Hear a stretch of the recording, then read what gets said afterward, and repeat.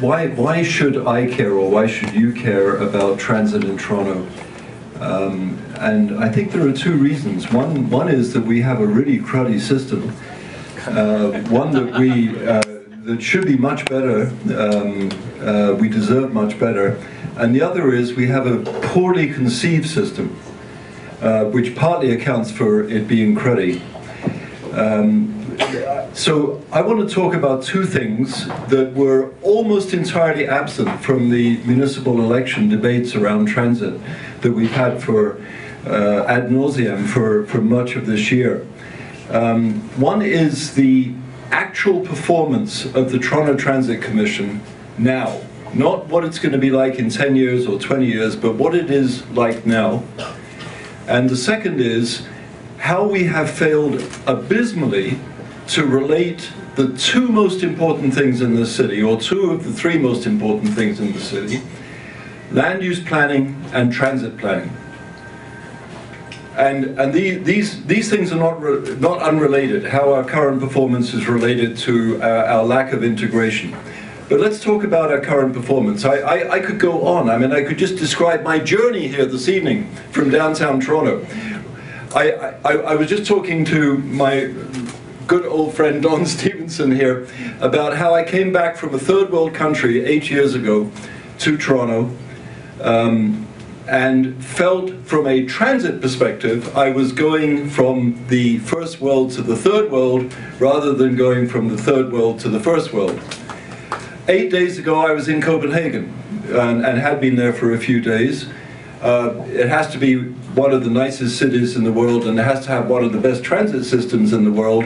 But you have to go to a city like Copenhagen to appreciate, and if we were even half as good as they are there, it's not that the problems are not recognized. Adam has been partly responsible for a report that was issued today by the union.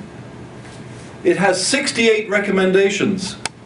About 45 of them are concerned with the poor quality of the current system and how it can be improved. The TDC, as Adam mentioned, in August came out with its own report about the poor quality of our current service. And it had 9 recommendations. Very good. You will remember one of them. Changing the trip from an origin to destination to a 2-hour use of the system. That was one of the TDC recommendations, which ATU endorsed today. It's quite clear we have a problem, and we've had a problem for years. But my solutions to this, or not solutions, but contributions to this, are that we're not going far enough in our thinking about how to resolve it, both immediately and in the broader picture to do with land use. Immediately, we should do what the much more left-wing countries have been doing for years and years and years, and that is consider privatizing, contracting out the management of our TDC. Why did ATU come up with 45 recommendations about how bad our current system is? Because for years and years and years, we have had a cruddy management of the TDC. I don't want to go into details, I would only go into people, and I will admit that we've had some improvement recently, but there is so far to catch up. And what other places have done, essentially the whole of Scandinavia, the whole of Germany, the whole of France, the whole of Britain, many other countries, much of China, they have contracted out the management of their systems to professionals. Stockholm's subway system, for example, is run by the organization that I regard, and I've worked for them so I'm a bit biased, as the best transit managers in the world. That is the Hong Kong MTR, Mass Transit Railway. They beat, the previous contractor was Deutsche Bahn, who are probably, this is the German railway, probably the second best in the world. But MTR beat out Deutsche Bahn in November 2012 for the Stockholm subway. Can give many, many more examples about how there is a degree of professionalism, of management that is available in the world that we are not taking advantage of. That's the big contribution that I think you should be thinking about and caring about. The second one is addressing some very particular things, using the resources that we have. There's been a remarkable thing that's happened in Toronto with the Liberty Village bus. You've probably heard about this, where some people have got together and said the King streetcar is absolutely appalling, we've got to do something about it, and we've got to provide a better service. And they're now, if you look at their website, which is a very interesting website, talking about expanding their service to other parts of the world, where you pay $5 per trip, but you pay it in advance. It's a kind of membership deal. But there's a better way of doing that, and I would like to see our council or our transit system take the initiative, and that is to license our cab system so that it can operate jitneys along, jitneys meaning multiple use cabs, along major routes during rush hour, charging just about the same amount as the Liberty Village bus charges, $5 a trip. So if you're on the King streetcar, you absolutely have to get to that appointment. You're on the King streetcar route. Cab comes along, will take you for $5 flat fare, and will take other people as well. I don't want to go into the details, but it operates well in other cities, and we could do that kind of thing. We could cream off the top 1 or 2% of the crowd along the King streetcar, the Queen streetcar, the Dufferin bus, any route you may like to name. And you cream 1 or 2% off, and you reduce, you make things much better than 1 or 2% better. Another thing we should do is consider doing what Montreal does, where Adam is now working in part. And that is using taxi buses.